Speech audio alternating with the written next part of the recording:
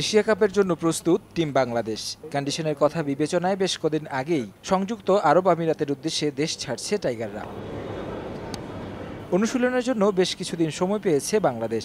এ সময়টায় Courtney Walsh এবং Steve Rhodes ঝালিয়ে নিয়েছেন শিষ্যদের। দুবাই এবং আবুধাবির তাপমাত্রা বেশি থাকলেও আরব আমিরাতের উইকেট হয় ব্যাটিং সহায়ক। বিষয়টি মাথায় নিয়ে কাজ করেছেন বোলিং কোচ ওয়ালশ। বোলারদের ভালো করা চ্যালেঞ্জিং হবে, সেটাও জানেন টাইগারদের বোলিং গুরু।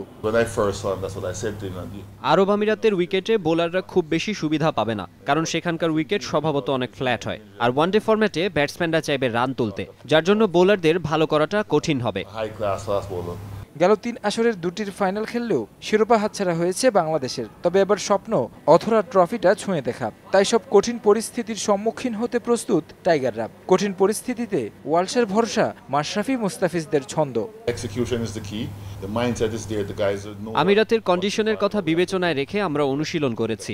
মাশরাফি আছেন পেস বিভাগের কাণ্ডারি হয়ে, তার অভিজ্ঞতা বড় ভূমিকা রাখবে। মুস্তাফিজও ছন্দে ফিরছে, ইনজুরি কাটিয়ে ওয়েস্ট ইন্ডিজ সফরেও সে ভালো করেছে, তার উপর ভরসা রাখা যায়। তাছাড়া রুবেলও ভালো ফর্মে আছে। টাইগারদের বোলিং গুরু হিসেবে 2 বছর পূর্ণ করেছেন ওয়ালশ। এই কিংবদন্তি বোলার কেমন দেখছেন টাইগার পেসারদের উন্নতিটা? পেসাররা নিজেদের উন্নতি করছে বেশ, তবে তরুণদের নিয়ে আশাবাদী ওয়ালশ। তাদের কাছ থেকে ভালো কিছু পেতে হলে বেশি বেশি সুযোগ দেওয়ার পরামর্শ তার। দেখুন, আগের তুলনায় অনেক উন্নতি করেছে বাংলাদেশের পেস বোলিং বিভাগ। তরুণরাও সিনিয়রদের দেখে ভালো করার চেষ্টা করছে। তাদের মাঝে প্রতিভা আছে। তরুণদের থেকে ভালো কিছু পেতে হলে অবশ্যই তাদের বারবার সুযোগ দিতে হবে। এক ম্যাচ সুযোগ দিয়ে পরের ম্যাচে বাদ দিয়ে দিলে ভালো কিছু বেরিয়ে আসবে না।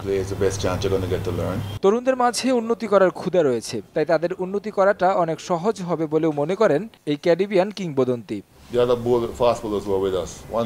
তারেক হাসান শিমুল, সময় সংবাদ, ঢাকা।